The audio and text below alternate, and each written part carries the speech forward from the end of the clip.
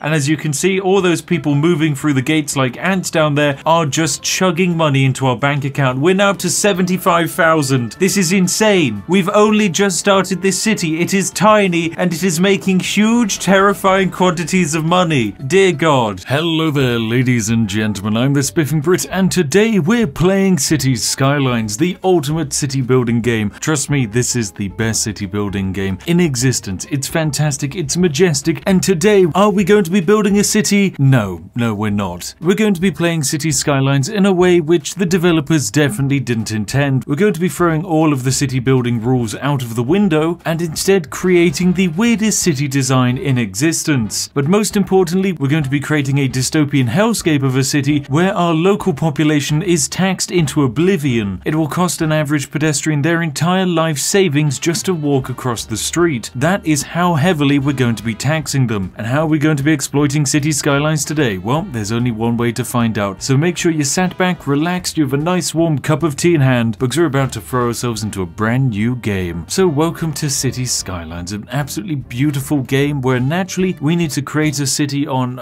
any of these maps will do. We're going to go for the Eden Valley map. What's going to be the name of our glorious city? It's going to be called Disneyland 2, ladies and gentlemen. Now, of course, naming a city Disneyland 2 is going to cause a lot of confusion. For a start, you're going to be wondering, why on earth are we calling a city Disneyland 2? The reasoning is simple. Just like Disneyland, everything is going to be extremely expensive and overpriced, and that's how we're going to become filthy rich. So it's time to actually get settled into this glorious brand new utopia. Sorry, I mean dystopia. As we introduce many happy new families in what will effectively become a city which will be worse than hell itself, which honestly is quite an achievement. Right, hello and welcome to Disneyland 2, ladies and gentlemen. At the moment, you're probably looking at the city and thinking, what on earth have you created, Spiff? And you'd be right to question my ultimate design, because this is complete and utter madness. What you're seeing in front of you is a city layout that makes absolutely no sense. You see, over here on the left-hand side of our city, we have a giant residential area, and on the right, we have commercial and industry. However, these two areas are separated by a one-way road, meaning that this side can never interact with this side. It's absolute chaos, ladies and gentlemen, but the thing is, it actually just works in terms of a city design, because in order to make Disneyland prosper, we only need one thing: an overly priced park. Now, sadly, we can't actually build a park until we have 1,400 people living in our city, which is exactly why we've built this giant monolithic residential area over here, which people are going to start slowly moving into. Look, we already have our first 178 visitors. Little do they know that once they arrive, there is absolutely no escape. And here they come. All of our lovely tax-paying residents have finally rocked up to the city and moved into all of their homes. Sadly, of course, this is a one-way track in and out of the city, meaning once they arrive, they can never leave. So welcome to your final glorious resting place. Now, we only need to reach a population of, I think it's 440, and then we unlock taxes, and as soon as we unlock taxes, we can immediately slash the residential taxation to get as many people into our city as possible, and this is actually all that matters. So we're going to crank down the low density residential tax. Look at that, we only charge 1% tax. Aren't I such a great guy? There we go, fantastic. Now, of course, in order to unlock parks, we're going to need 1,400 people living here, which is going to take a little bit of a jump, but trust me, we can do it, especially now that we lowered taxation to go as low as it possibly can. We might be losing money at the moment, but don't worry, ladies and gentlemen, that doesn't matter. And there we go, we've achieved a population of 900, meaning we've unlocked the title of Worthy Village. This doesn't really give us much to mess about with beyond actually just being able to take out more loans, but at the same time we can designate this entire area to be residential, which I suppose is nice, but we can't really enact any useful policies here, so for the time being it's just going to be a fantastic residential dump. Now, one thing we do need are even more people living here, so naturally I'm going to be filling up this space with even more locations for prime residential real estate, and we'll also be building a school, because a school will probably increase the land value of this area, which is honestly kind of important. We need more people living here, so a school makes perfect sense. So now that we have a school, suddenly the city's starting to fill up, and we're about to achieve a population of 1,400. This is going to be it, because as soon as we achieve this population cap, the entire game breaks down. We're just 100 people away, ladies and gentlemen. This is going to be it. Yes, there we go. Tiny town achieved. We can now build parks. So, why are parks so important? Well, at the end of the day, Cities Skylines is a city building game. game where you have to logistically manage a city. We have a population living over here and we have shops and industry over here. Citizens need to go to shops to buy goods and they need to go to industry to work their actual jobs. So citizens want to commute from Sheffield Square over to this area here where all of the jobs and products are. But currently there is no way to actually gain access to it because we only have a one-way road into the city and out of the city and the two don't connect. Well, what if we created a way for citizens to cross from here to over here, but we could make money off of it? Because at the end of the day, the residents of Disneyland 2 are an infinite source of wealth, and that's where parks come into the picture. All we need to do is designate a brand new district, which is going to be a park area, ladies and gentlemen, and we'll paint this entire area to be part of one giant park. There we go. What's it going to be called? Elizabeth Gardens? No. This is the Toll Bridge, ladies and gentlemen, a park where visitors are going to have money physically sucked out of their very being. So what we're going to do is set up a fantastic park. In order to actually have a park, we're going to need a park main gate, which we're going to slam down right about here, and this unlocks all of the other necessary park buildings. Now, of course, now that we have a park main gate, the most important actions of a park can now begin. Most importantly, the ticketing of any visitors. Basically, anyone who walks through this gate here is immediately charged $20. But what if we could actually charge them even more? Well, luckily we can. So what we're going to do is actually build ourselves a lovely brand new dirt road right here, ladies and gentlemen, that goes to about here, and then we're going to set ourselves up a little park side gate. This bad boy costs $2,000 to construct, but every time a visitor walks through the park side gate, they are immediately billed. Now, doesn't that sound interesting? Now, what I'll do is I'll build yet another dirt road here and connect up yet another glorious park side gate, and you can probably start seeing what's actually happening now at the moment. What we're creating here, ladies and gentlemen, is a death maze, where the only way to get in and out of the park is to walk through these absolutely glorious side gates. So bam, this is the final exit gate of our park. The death maze has been constructed. This death maze is absolutely horrible. The way it works is pretty simple. So what happens is people basically arrive at the park and they get charged $20 for every gate they go through. But how many gates do we have? Well, in total, to walk through this entire stretch of grounds, visitors cross through 1, 2, 3, 4, 5, 6, 7, 8, 9, 10, 11, 12, 13, 14, 15 gates in total. And every time they walk through these gates, they get charged $20. Meaning in total, to cross from this side of the park to over here, it is going to cost someone $300. But remember, ladies and gentlemen, if you live in this area of the city and you need a job, you have to work over here, meaning you have to spend $300 every day commuting to work. But then what happens once you finish your day at work? Well, you've got to commute all the way back, and that's going to cost you another $300. But then you get home and remember you need to go shopping for food. Well, guess what? You can go right back out to the shops and back again. A citizen who does this trip 4 times a day is going to be spending a glorious $1,200 walking back and forth between this maze of taxation and death. And oh my goodness, is it not glorious? So, ladies and gentlemen, we're just going to open our glorious park up for business, and you're going to immediately notice people are going to start flocking towards it. The reasoning is simple. They want to get to jobs. And look, here's our first visitor now. It's Dexter Graham. He's just paid us $40 by walking through these 2 gates. Oh no, make that 60, 80, 100, 120, 140, 240, 260, and there we go. It's fantastic. Absolutely glorious. Oh, we make so much money. So that one man walked all the way through and gave us a nice quantity of cash. But at the end of the day, we're going to be needing more people doing more trips, and that's exactly what we're going to be getting. So we can actually see that in total we've had 67 visitors and we've made $660, and most of the visitors are kind of just walking their way through the maze at the moment, mostly parking up cars, and then they're getting on with their business. And immediately you'll notice we're starting to make $1,000 a week, despite the fact that our taxation's down at the lowest. Now you will notice the parks can actually level up, and in order for a park to level up, parks need to achieve a level of entertainment, and achieving that level of entertainment is actually very important. So in order to actually level this bad boy up, what we're going to do is build ourselves a lovely park cafe. That's right, visitors to the park can now visit the cafe and spend some money. At the same time, we can also include some kind of park plaza here in the middle for visitors. There we go, and with that, the park has now just leveled up to tier 2. A tier 2 park allows us to charge an additional $4 on the ticket price. This is fantastic, but trust me, it's going to be oh so much better.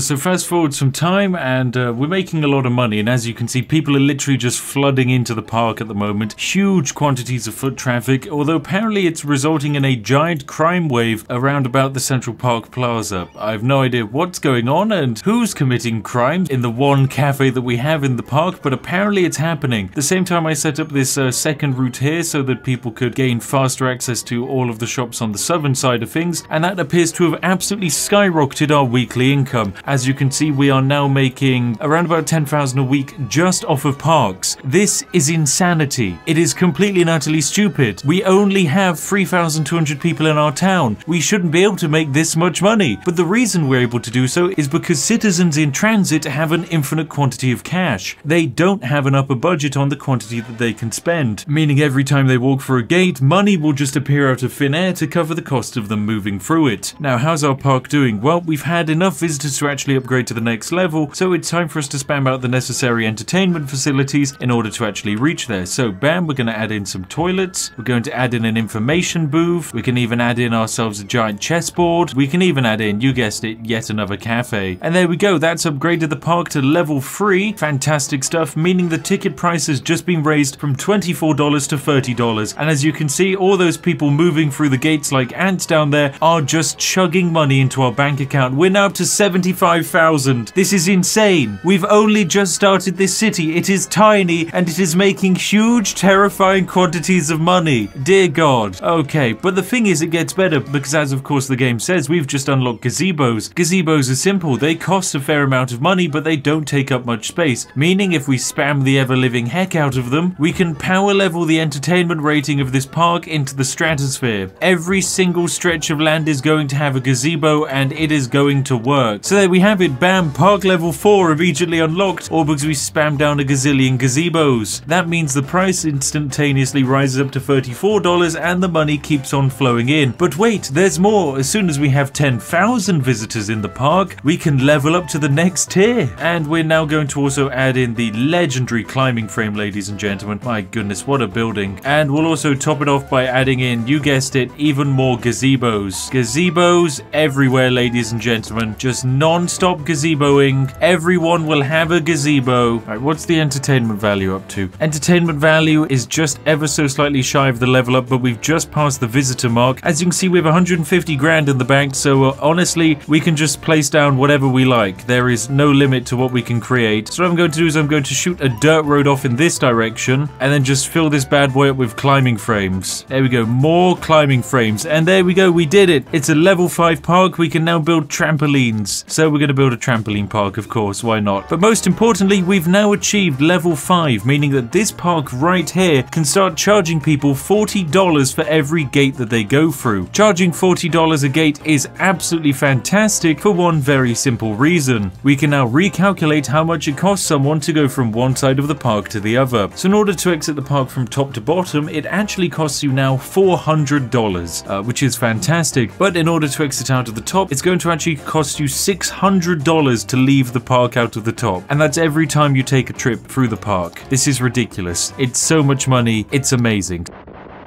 Do you love the outdoors? Do you love the smell of fresh air and relaxation? Do you like visiting parks? And do you really like walking? Then come to Disneyland 2 today, the premier city for everyone who likes parks. The only city to feature a zero tax policy. It's truly majestic. We 100% guarantee you that the parks are also very affordable and 100% won't leave you cripplingly financially bankrupt. But don't take my word for it. Why, simply take a look at the likes on this video. Each like on this video is a sign of one happy customer who loved their visit to our parks. And if you want a more in-depth review, scroll down to the comment section where you'll see hundreds of thousands of real-world reviews of the glorious Disneyland park. I promise that every single comment on this video is 100% not made by a Spiffco bot account. Spiffco bots get to work, you know what to do. Anyway, let's get back into Disneyland, a world of joy, magic and money.